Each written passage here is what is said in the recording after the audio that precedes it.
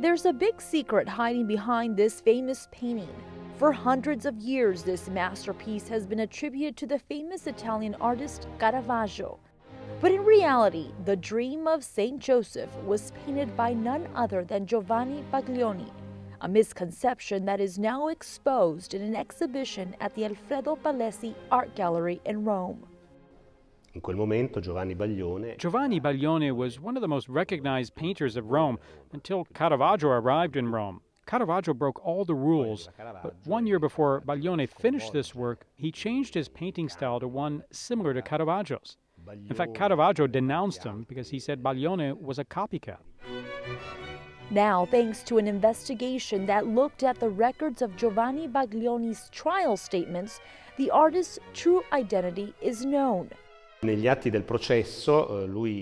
statements explicitly say that Giovanni Baglione finished the painting in 1559. It was meant to be in the private chapel of the Santa Croce family, who, by the way, never paid him. The documents also include the exact date, the characters, and the measurements of the piece. But this masterpiece is also a historical bridge. The painting shows a passage of time through the cool artificial colors that are linked to mannerism, to the darker shades linked to Caravaggio and one of the most significant aspects of Baroque. This painting has a significant influence in mannerism because Baglione started to embrace the phenomena that was occurring in painting at the time. The painting, which is more than 3 meters tall, reflects on the angel's visit to Saint Joseph.